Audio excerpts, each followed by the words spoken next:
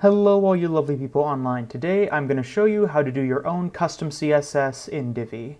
So first off, we have our website here made by some guy who seems to be really into whales and the movie Free Willy. Kind of a weird obsession, I will say. Guy kind of has some issues. He should really get that checked out. But I'm going to be a nice good old lad, so let's help the guy out. So we're going to go into the visual builder in Divi. We'll load in here. Now there are two ways to add in custom CSS on a Divi site. I'll show you first how to do it within a module. So we're going to go down into the module we want to edit. We'll choose this module here. We're going to go into the Advanced tab here and select Custom CSS. Now you'll have some options of what you can do before, main element, and after. Before and after are meant to be basically things you want to add that will appear before or after the module. But for here, I'm just going to do main element. Now for some people who probably aren't really that familiar with CSS, we are going to do a brief little crash course here on CSS. So let's say change the text color. We do color and then red. There we go. We now have bright red text here, which is frankly quite hideous. We won't have that, but we can have that now if we want. Now there are other things we can do as well with our CSS, like say margin left. Let's have that be 20 pixels. That seems nice, but let's make it 20%. There we go. Again, also looking hideous. Now, you might also notice some of the things I'm doing here, you can do yourself with like the colors in like a text in the design tab here in Divi. So you might be wondering, why would you do this? Well, it's because some things you can only really do with custom CSS. Divi is great, but it does have some limitations. Like a good example, if we were to go into the scroll arrow down here, which you may recognize from a previous video, if we were to go into the custom CSS, this animation direction alternate, this makes it so that when we load into the page here, we'll just exit the visual builder, we'll save. With that alternating for the animation direction, that makes it so that the animating arrow will keep just bobbing, making sure to have a nice up and down bobbing animation. But yeah, that's the main way on how to do custom CSS within a module. I'm going to show you how to do it within the code module itself, because Divi has its own module dedicated just to code. So I'm just going to scroll down. I'm just going to have a add a new row. We'll just do this, and we're going to use the code module.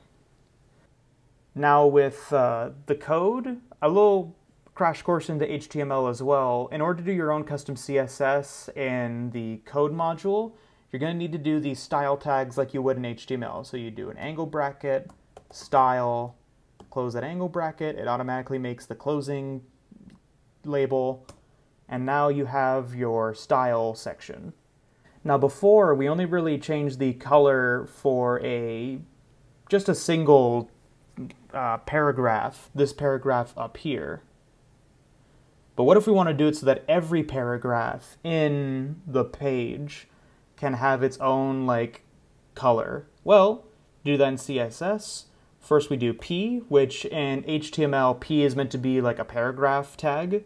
So we'll do P, we'll do an curly brackets, hit enter, and now we can do whatever CSS we want, and it will affect every paragraph on this page. So again, let's do color red. Now, all of the paragraphs have red coloring. Maybe we can do something more. Let's do margin left and set it to say 50%. There we go.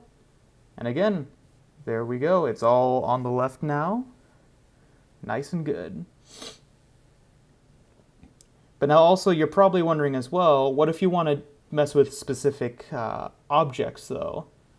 Well, let's go into this picture here.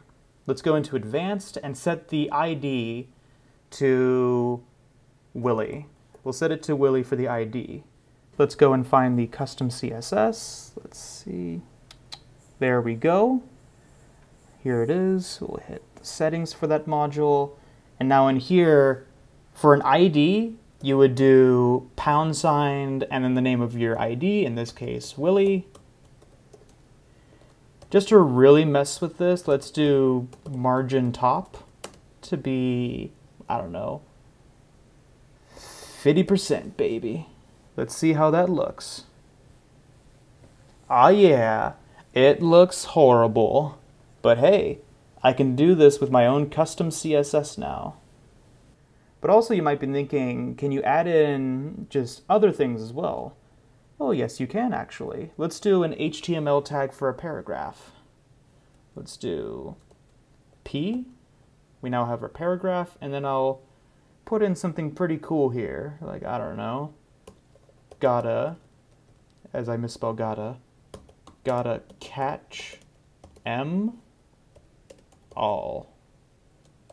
There it is. And as you can see also again, the style we applied here with the red coloring and the 50% margin for the left margin applies to this also because it has the paragraph tag. Now that there is beautiful.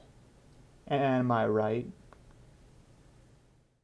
Now again, the code that I'm doing here is not that pretty looking with bright red text that's all pushed to the right.